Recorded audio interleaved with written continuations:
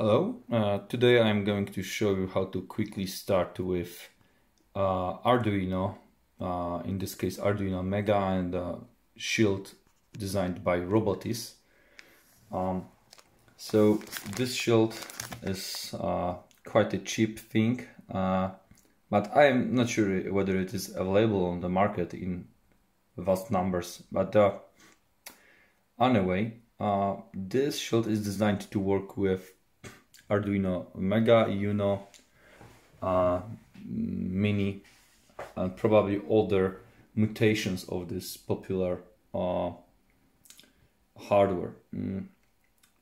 One thing to mention is that I got a version of Dynamixel XL-430-T, which means that it communicates over TDL, not RS-485. So those are the three ports that you can use on this board to communicate with, to address your servo. So this is just a freshly unpacked Dynamixel servo motor. It has default factory ID, which is 1, so I didn't update it so far.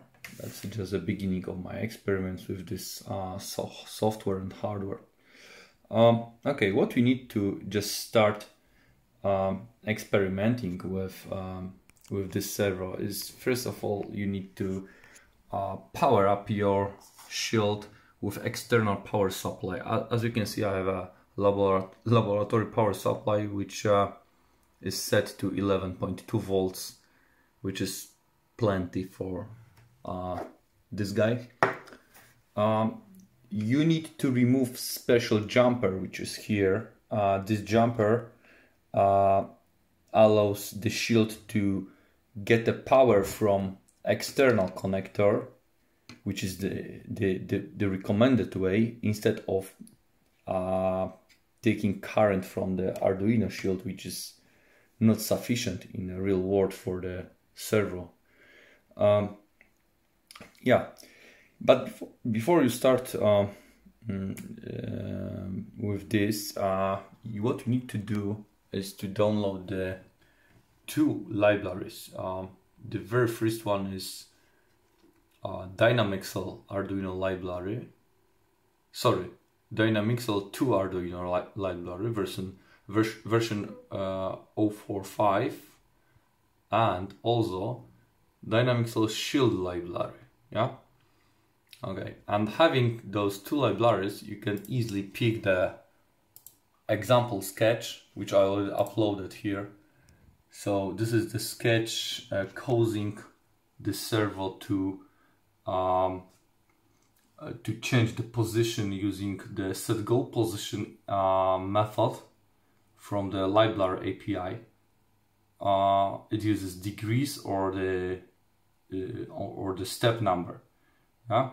Of course, there are also some invocations for debugging, which are using the default serial port, but I'm not going to demonstrate you, because in order to do it, as far as I can tell, you need to connect here the UART to USB adapter and connect it, sorry, COVID, and connect it to the port, to some USB port.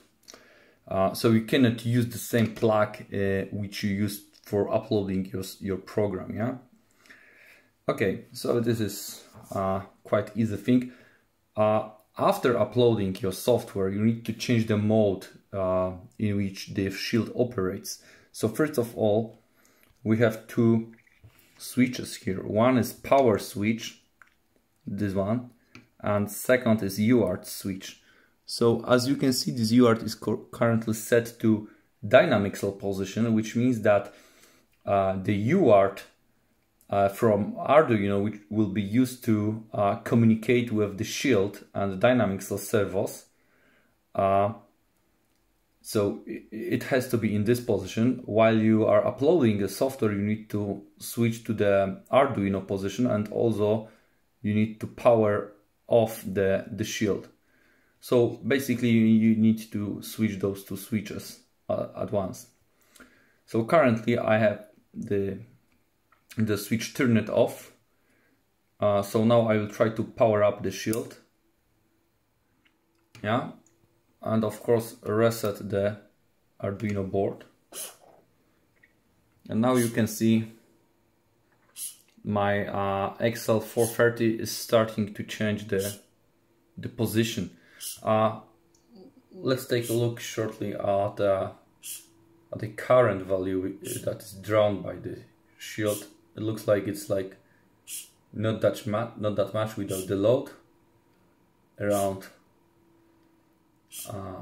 13 to 16 milliamperes. So of course it will be much higher when it comes to some load. Okay, thank you for now. I will upload more and more movies from this regarding the Dynamixel and Arduino hardware. So stay in touch, and thank you.